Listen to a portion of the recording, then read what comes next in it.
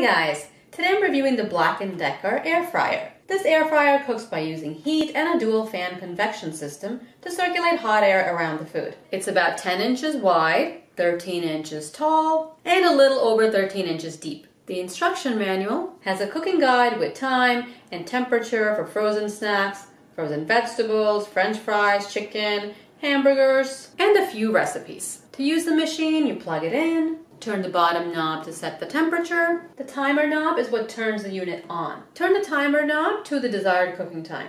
This unit does need to heat up first before you add food, so add about 5 minutes to the timer so the unit can heat up. The power and heating lights will go on. When the heating light goes out, that means the unit has reached the temperature that you set.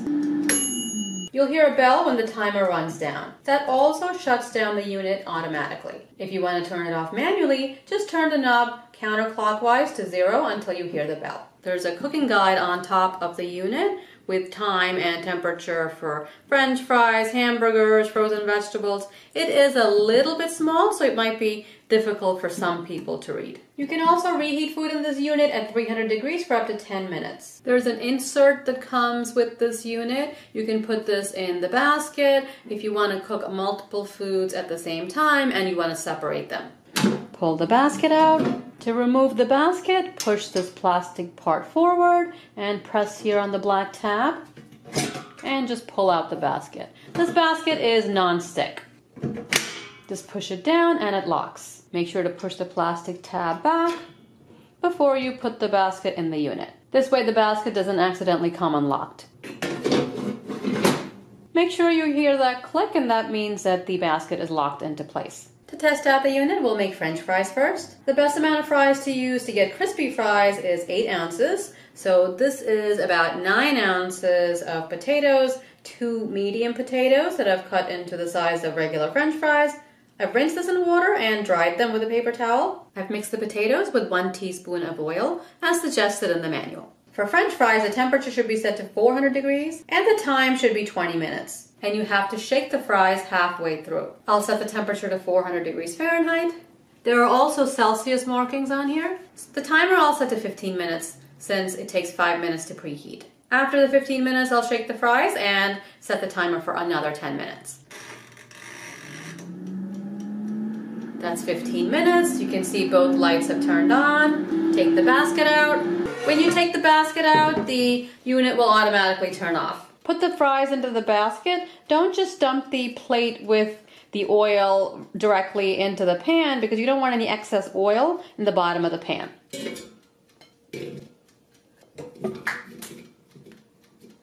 The pan is a little bit on the smaller side. Put this back in. The machine sounds like a fan when it's on. It sounds like a loud hum. It's been 15 minutes, we'll check on the fries. The handle does stay cool to the touch. The rest of the unit is warm, but it's not that hot. I'll take the basket off and just shake it. It's non-stick, so it's moving around nicely. You can see it is getting nicely browned. Put it back and set the timer for another 10 minutes. It's been 10 minutes. Take this out. Most of them look really nice and brown. There are a few in the middle that are white, but most of them are nice and golden brown. And because the basket is non-stick, they don't stick to the pan. It's easy to get the fries out of the pan. I'll check if this is done. It's nicely cooked. And as you can hear, they are crispy. So it's a really good job on the fries. Some air fryers suggest soaking the potatoes in water for about 20 minutes or 30 minutes, then draining it and cooking it. But with this, we didn't have to even soak anything. We just rinsed it in cold water and the potatoes came out nice and crispy. It's a really good result. They taste very close to regular fried french fries. I can't stop eating these, that's why there are less fries on the plate. For using only 1 teaspoon of oil for 2 potatoes, these are great french fries. I've reviewed a few air fryers so far, and with the exception of the Philips air fryer, these are probably the best fries. So I stopped myself from eating more fries and decided to make you some chicken. These are drumsticks. I usually make you wings in the air fryer reviews, but they were out of wings at the store, I guess because of the holiday season. These are medium-sized drumsticks with the skin on and the bone in. I've seasoned them with salt, garlic powder, chili powder, and paprika. Since they have the skin on and the skin has fat in it, I have not put any oil on the chicken. We'll cook the drumsticks at 350 degrees for about 25 minutes.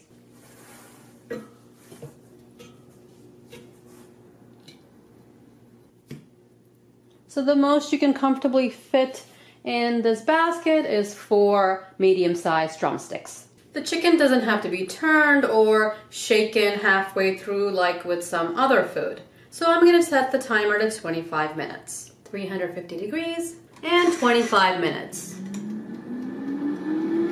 There is a noticeable plasticky smell when using the unit. The timer's gone off, 25 minutes are up. The chicken looks brown and crispy. I'll check to see if they're cooked. There's some grease on the pan and the bottom of the basket. Cut into the big one here.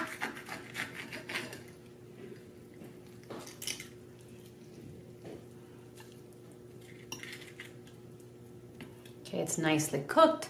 Looks very juicy. Taste this. The meat is really juicy. And the skin is crispy. I'll cut into another one. Again, cooked really well. All the pieces are cooked, but I noticed that the top of the chicken is cooked more than the bottom of the chicken. The bottom of the chicken is the part that was sitting on the tray, and that's less cooked. Even though it is cooked, it's not as tender as the top. So what I would suggest doing is turning it halfway through the cooking.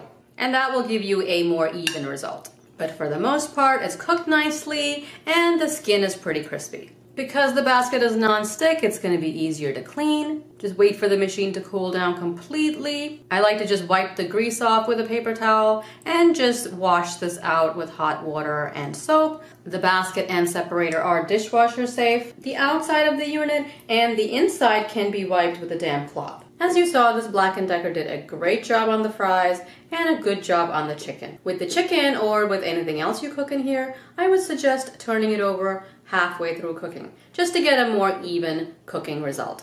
If you want to try out this unit, I've put a link in the description below. I hope you found this review helpful as always. Subscribe and I'll see you next time. Thanks for watching.